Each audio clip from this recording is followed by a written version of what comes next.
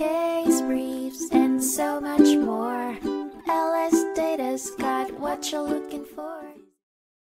In United States v. Lipscomb, a 1983 case heard by the United States Court of Appeals for the District of Columbia Circuit, the court examined the admissibility of prior felony convictions as evidence to challenge the credibility of a defendant or witness. Michael Lipscomb, who was convicted of intending to distribute heroin, appealed the decision.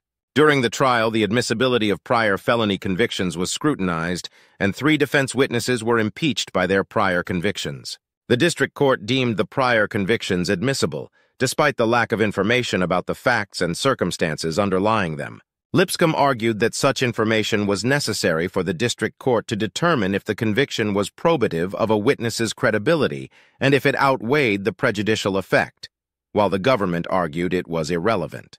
The majority held that the trial court had discretion on how much background information it required and did not abuse its discretion in this case. The court affirmed Lipscomb's conviction, stating that the credibility of defense witnesses was essential, as both the prosecution and defense presented conflicting versions of the events leading to the arrest. Ultimately, the court ruled that Lipscomb, Smith, Green, and Little's prior convictions were properly admitted as evidence. It dismissed an argument regarding nolo contendere pleas and decided that the probative value outweighed any potential prejudice. The court allowed impeachment of Little and Smith and deemed Lipscomb's and Green's convictions admissible without severely affecting credibility.